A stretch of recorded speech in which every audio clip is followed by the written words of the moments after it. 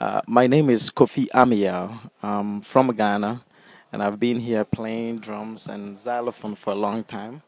And tonight's concert was something new for me because usually I play more like traditional music from Ghana, and today concert was more like a collaboration with they call it World Without Borders, so it's a collaboration with other musicians from around the world.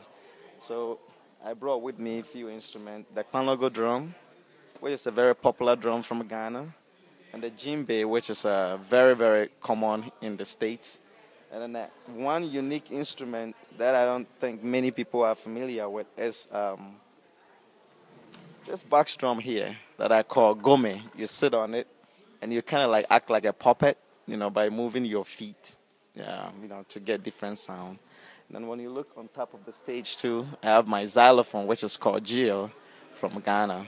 And I'm very happy to be part of this tonight, tonight's event, as it introduced me to new music from around the world.